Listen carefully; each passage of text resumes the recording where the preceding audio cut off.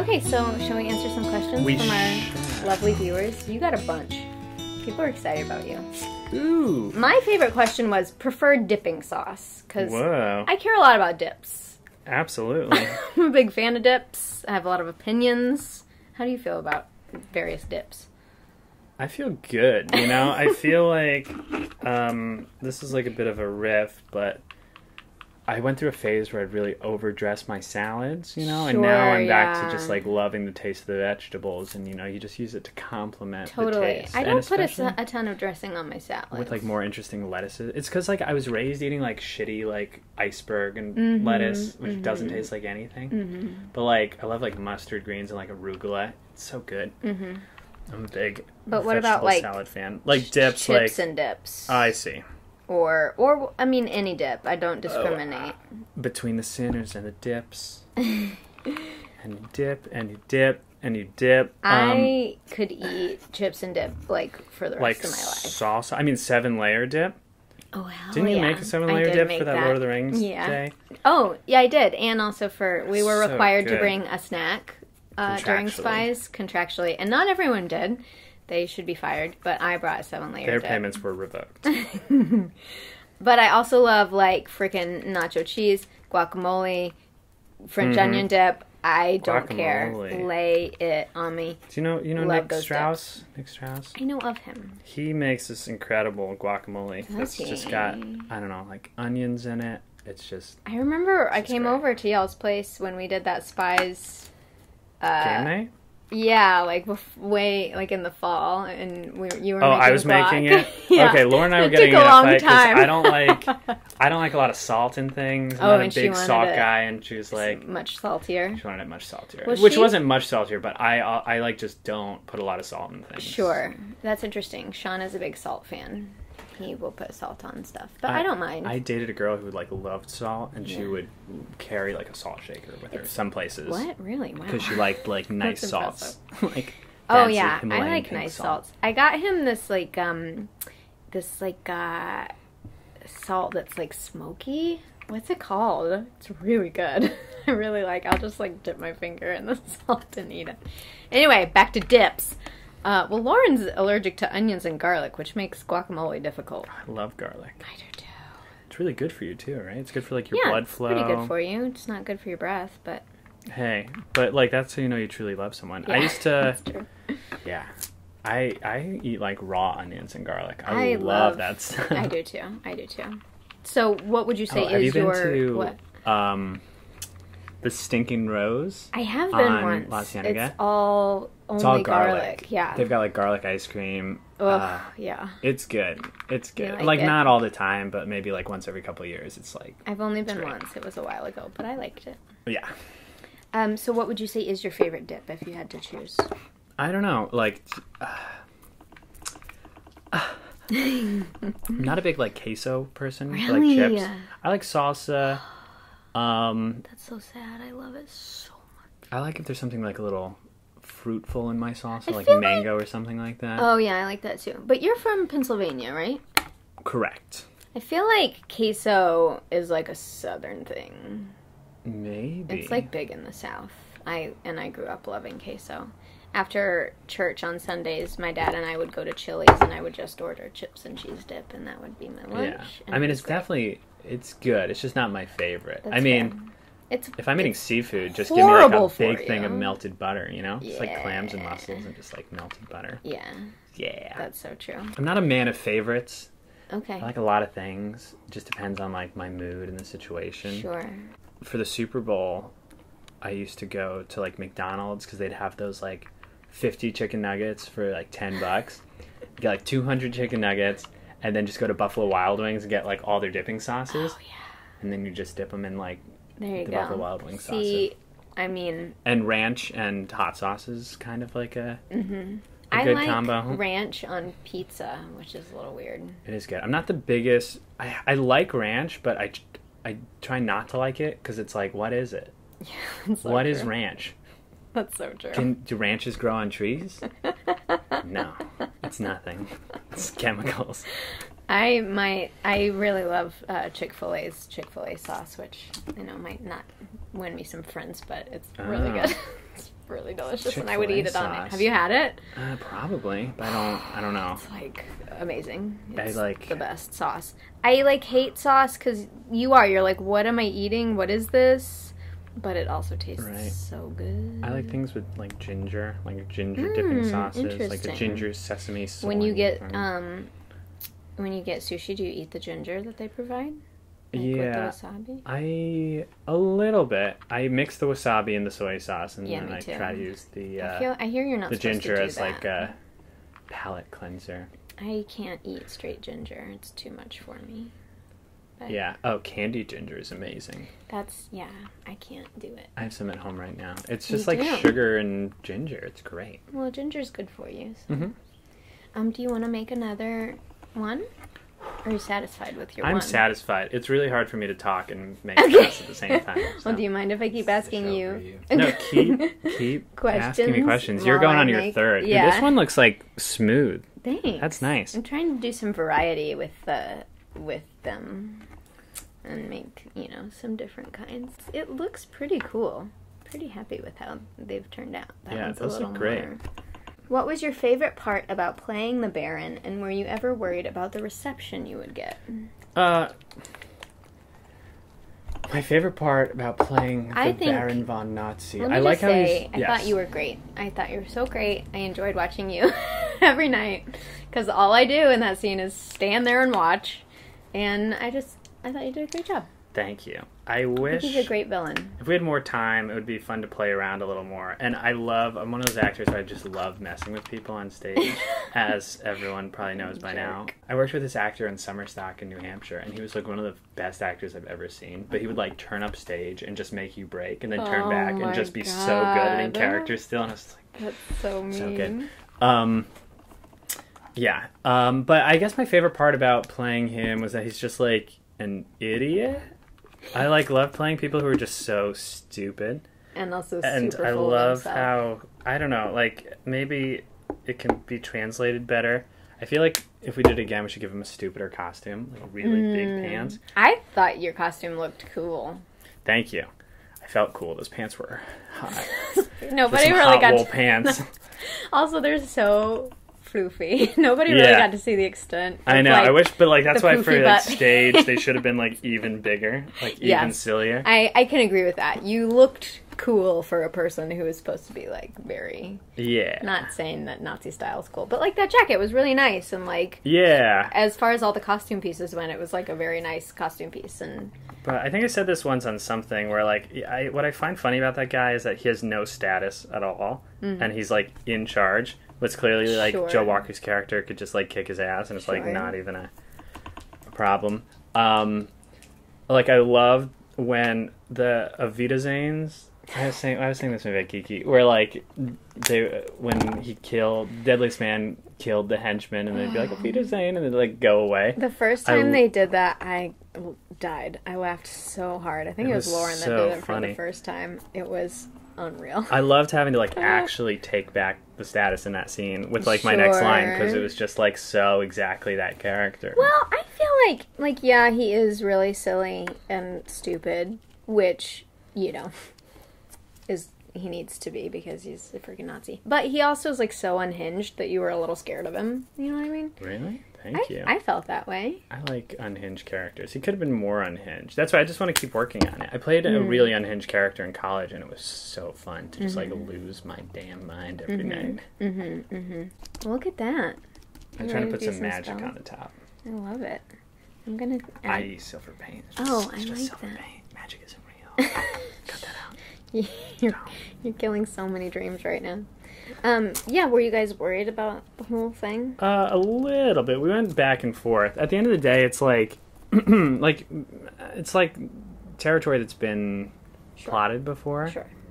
So it's and there were only a few people who found it offensive, but those people couldn't really explain why they found it offensive. Sure. So sure. I don't know.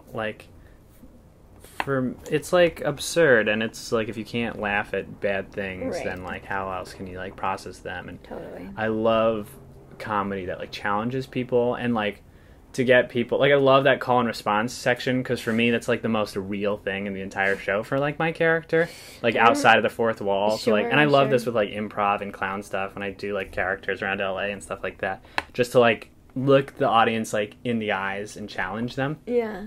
You're you know so brave. It just makes me feel so much more alive than a lot of other things. I would be so terrified because to like do something your like reaction as an audience member is like really genuine, whether you're like you don't like it or whether you find it funny or you find it funny but you hate that you find it funny.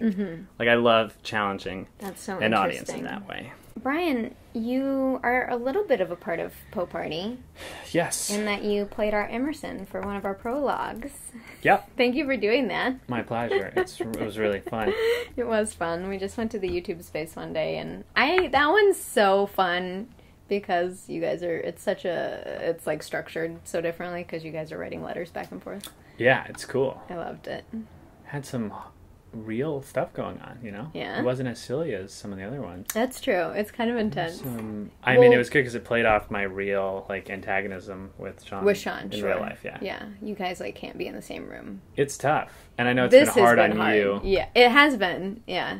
Because, like, you're a great friend and collaborator, but, like, I love Sean, so it's like, what do I do? I mean, at some point you'll have to choose, but until that day, I don't know. Well, apparently Poe really did dislike Emerson, which is where that came from. Like, a lot. He hated it. Makes sense, but I would have to think that Emerson was in the right, because Poe was a nut job. Wasn't he? Yeah, he died. He was found dead in a ditch. He wasn't, like, the most stable person. Didn't he, like, sleep with his...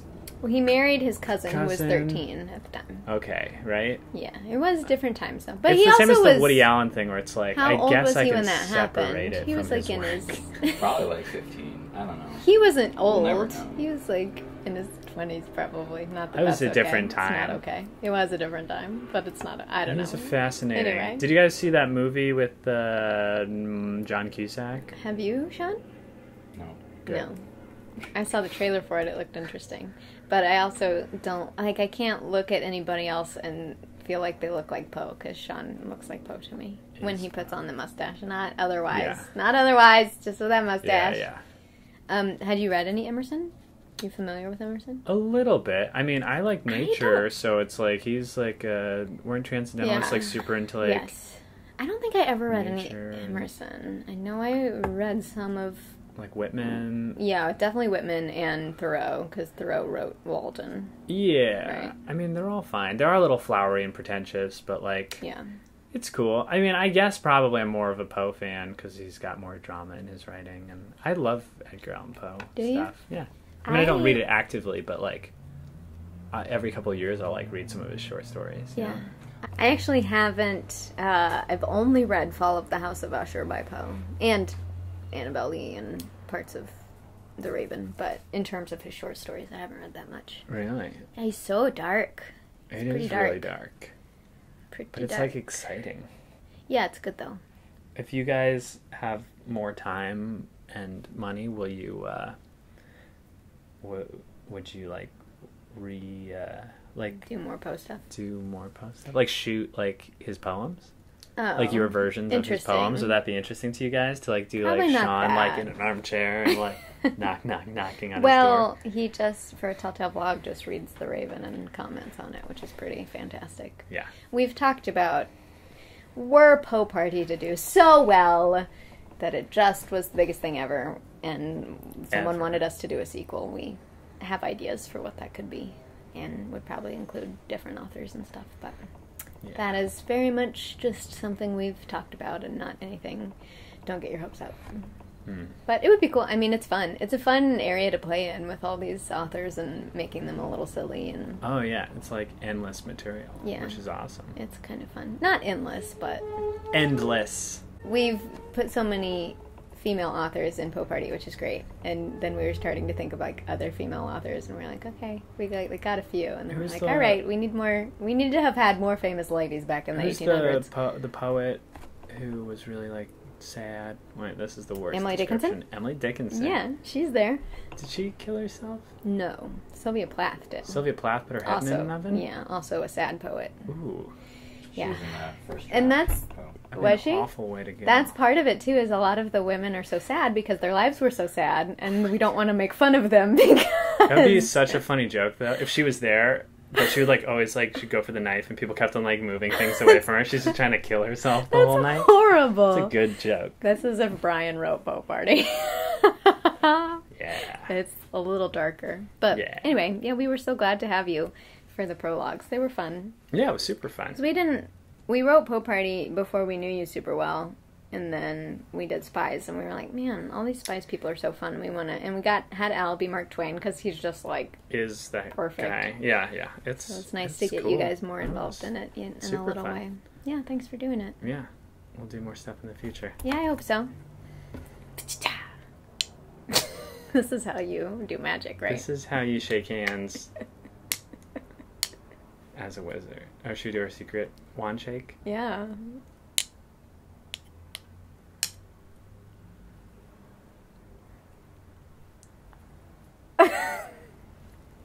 Try to figure that Great. out. Yeah, that's it. You can't. It's secret.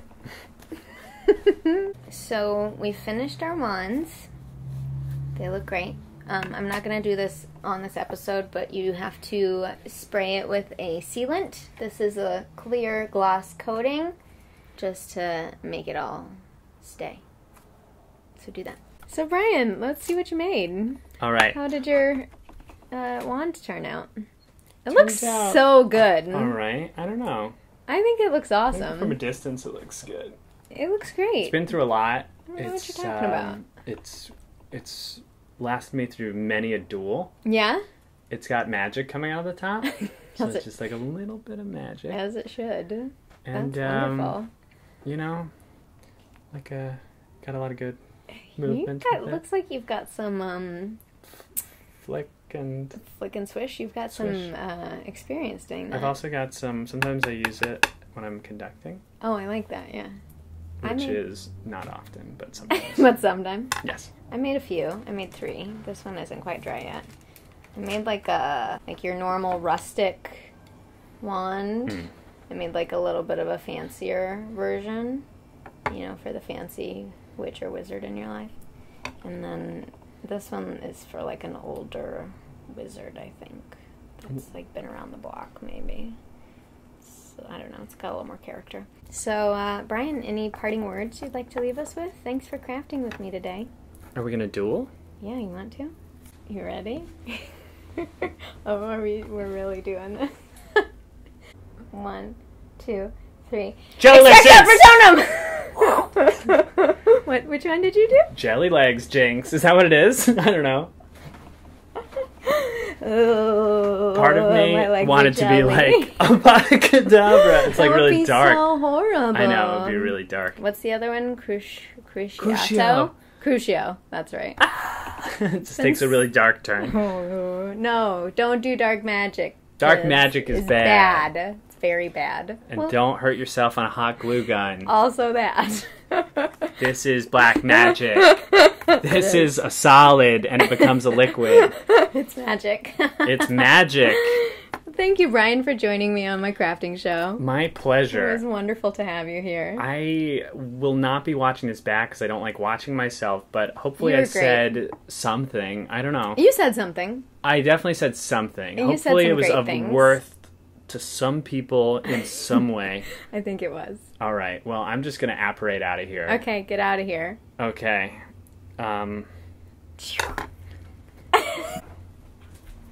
Bye! I want to say thank you to my patron Nikki Goad for sponsoring this video. If you'd like to be one of my patrons, check out my Patreon. It's at patreon.com/mkwiles.